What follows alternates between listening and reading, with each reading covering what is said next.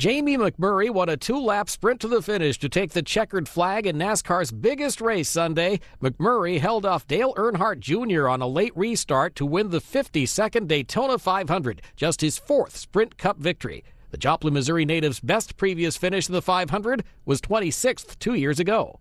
I believe everything happens for a reason, and I just was like, I hope this isn't his turn to win the Daytona 500. I hope this is mine. You can't tell when you look out of the back of the car how fast they're closing. I mean, you can tell they're closing, but you can't tell the rate they're closing. And I was looking at the start-finish line, looking at my mirror, looking at the start-finish line, and I thought, I don't think he's going to be able to beat me to it.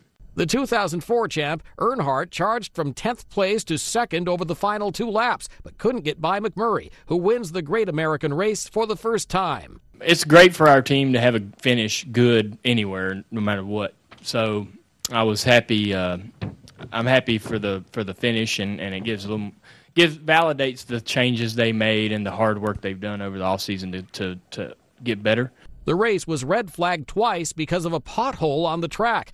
The initial fix took 1 hour and 40 minutes, but after running 36 laps, the patched pothole broke up. A second repair took 44 minutes. It was in a dip in the track surface, and we have many dips throughout this surface, so it couldn't have been in a worse spot, and we're not sure whether we had pavement failure or perhaps a car dug into it and lifted the pavement out. We've got to study that. We've got to evaluate that. Some fans left before the thrilling finish. 4-time Sprint Cup champion Jimmie Johnson finished back in 35th place. Mike Gracia, The Associated Press.